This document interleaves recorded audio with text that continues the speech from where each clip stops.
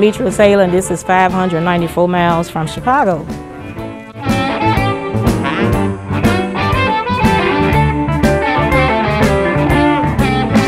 just a bad girl.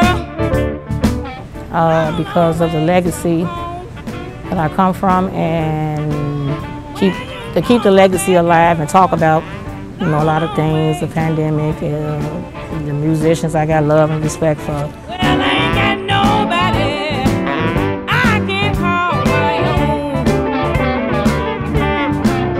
own. Most definitely. Most definitely.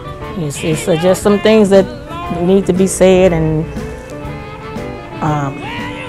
just everything, you know.